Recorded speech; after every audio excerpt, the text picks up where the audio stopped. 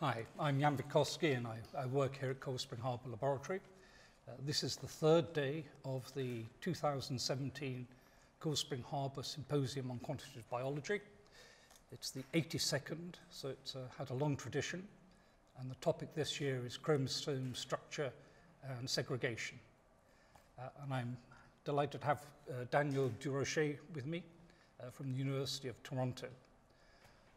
Dan, you occupy the place of honor in this meeting.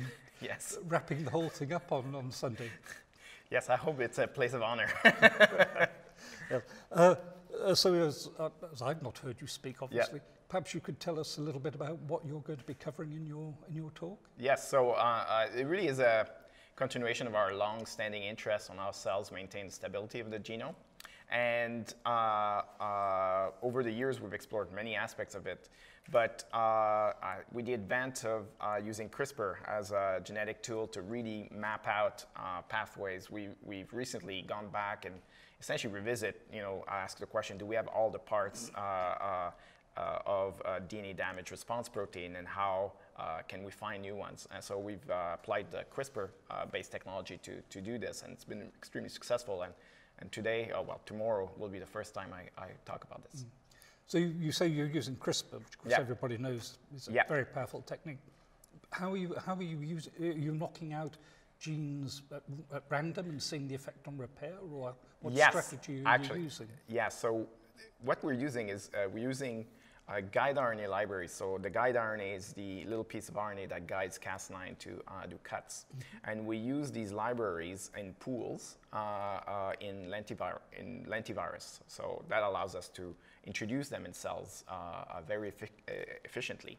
So essentially what we do is we do a population of cells. Each of the cells have a different guide RNA. And each of these guide RNA have a different, essentially, knockout in the gene of interest. And then we subject this population to either DNA damaging agents, in most cases. That's what I'm going to talk about tomorrow. And then we have a readout what guide RNA causes selective sensitivity to the DNA damage in question. So that gives us a very unbiased view of the response. Mm-hmm. And what we're seeing, as was, I think, anticipated by the body of work, is that this is very profound. It impacts many aspects of cell biology, from DNA repair itself to chromatin biology and to the cell cycle. So, for the first time, we're having a genetic human view of the response to these DNA damaging agents. And the agents used are both chemical and radiation? Exactly. So we've used, DNA is very susceptible to attack, both from the physical environment, from chemical mutagens, but also from the biology. And in fact, because we have enzymes that attack DNA or use DNA as well. So we're using essentially that whole space for our studies. So we've done radiation, we've done chemicals, and also we've done genetic perturbation that leads to DNA damage also as a tool. Right. And presumably, in a way, you have some sort of positive control in the sense that you are presumably picking up genes and proteins that you would expect to do. Exactly, and I think that was what was so exciting when we started doing these studies, is that we essentially in one fell swoop could rediscover what was known. And in addition, we were able to pick up new things, mm-hmm. and also pick up things that are really surprising as well. And the power of the technique is such that you can really believe these results, especially because you've got all the known components as well. So. Right. And let's come back to some of these surprising things, or at least what you can tell us.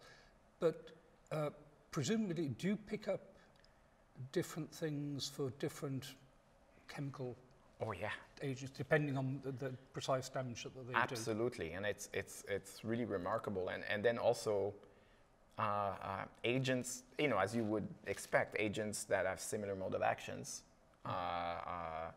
essentially will pick up similar genes. Right. And in fact, we can even build relationships between agents based on the profiles they're generating. So in many ways, we could use an agent that is unknown put it on cells, and by the profile, we could say what type of DNA damage is used. Yeah. Well, let me pursue that for Yes. a moment.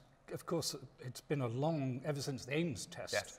there's been a long-standing desire to have better screens for chemical mutagens. Yes. I mean, Absolutely. I think that's one of the objectives that we have in doing these types of experiments.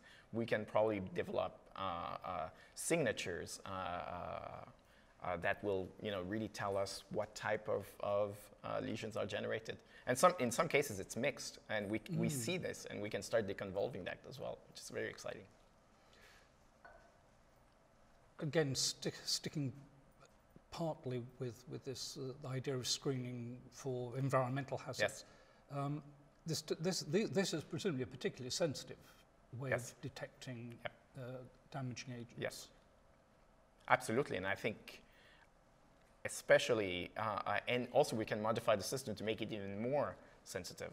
So we can also partly disable certain genome stability mechanism to make the cell even more sensitive. So I think, this is something we have not yet completely explored, but I think the potential is certainly there to really build probably very sensitive biosensors through this approach. Yeah. Although one could argue that, because again it's been a tremendous argument in environmental hazards over the years about how much of an environmental hazard is actually dangerous. Yeah, whether you can't have zero chemical is the only safe level. And I can imagine as you develop ever more sensitive tests, this argument becomes even more contentious. I think that's a very good point. But from my side, we're interested in the genetic architecture of these responses. I think doing this as a readout is an interesting idea. I think it's the interpretation of what that readout is eventually might be something to think about more. Yeah. Well, let's get back to the biology rather than the hazards thing. So you said you've been picking up. You've been getting surprising results. You've been picking up things that would not have been were either not known or would not have been expected to be involved. Yes. Can you give a couple of examples? Yes. So, for example, we have in one particular DNA damaging condition that affects DNA replication, we find ribosome quality control genes coming up. And this is very interesting because it suggests there's this crosstalk between translation and some aspects of the quality control pathways that govern DNA replication. And this is something we're actively working on. So we don't really know exactly what is the nature of this crosstalk, but this is a type of new biology we're hoping to find. We're also seeing number of RNA binding proteins and involved in multiple aspects of gene expression that are coming, and I think that goes in line with this theme that also we're seeing this meeting of chromosome organization, gene expression, and the functional genome as well. I think that's maybe a little more expected, but this is something we'll dig into also. Come back to the ribosome thing. So these are proteins that are involved in quality control of ribosome structural function at the... Yes, so these are involved in the rescuing stalled ribosomes when they encounter either structures or problems during translation. So essentially it was a pathway that leads to its rescue or its degradation or its removal from the nascent transcript. And so we're thinking that probably what we're having is aberrant proteins being produced, and then these somehow interfere with DNA replication in this case. So what these proteins are, then it's an active area of study in the lab. And talking, sort of really come back to the theme of the meeting, and you touched on it just a moment ago. The relationship between DNA repair, which I think is being very much just something that happens to a DNA molecule, as opposed to, or in contrast to, the topic of the meeting, which is sort of whole chromosome segregation structure. How does DNA repair play into overall structure or the other way around?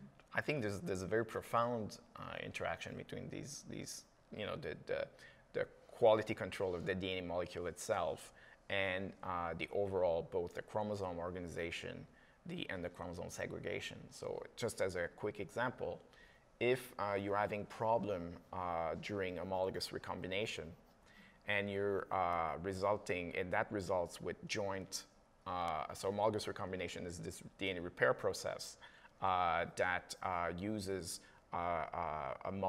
homology on other chromosomes to repair DNA damage. And in the process of homologous recombination, you create these joint molecules. If these are not resolved in time, they lead to problem in chromosome segregation because the chromosome was physically linked together. So, so there's a number of instances where you have this type of feedback. Another feedback is the following, that so during, for example, the process of homologous recombination, the damaged DNA needs to find an homologous sequence. How does it search for this homologous sequence in the nuclear environment? So that goes in the kind of another from the whole chromosome to the repair, helping the repair. So chromosome organization in that sense also is very useful. And another thing we've been working on also in the past years is the influence of, it turns out that a number of DNA repair pathways are actually suppressed during chromosome segregation. And why are we suppressing DNA repair during chromosome segregation? It's maybe to avoid these contacts between chromosomes. But you know, these are the type of questions where there's a really nice interplay between chromosome organization, structure, and DNA repair. So there are processes involved in DNA repair that are integral to the chromosome dynamics. Yes, and for example, the cohesin complex, which is really important to shape the structure of the chromosomes and also are involved in keeping the sister chromatids, the newly replicated sister chromatids together. They play an important role in the DNA repair process as well. So you know, it's almost at every stage of organization, from the unit of the nucleosome to the unit of the chromosome, how it's folded in the nucleus, that there's a really intimate association with the DNA repair processes. So, I mean, I guess this is really almost saying I'm a bit naive in thinking that DNA repair is just restricted to mending, you know, pyridines and things. Yes. It's much. Yes, you are naive in thinking like that. Well, I think we'll stop at that point. Dan, thank you very much. My pleasure. My pleasure.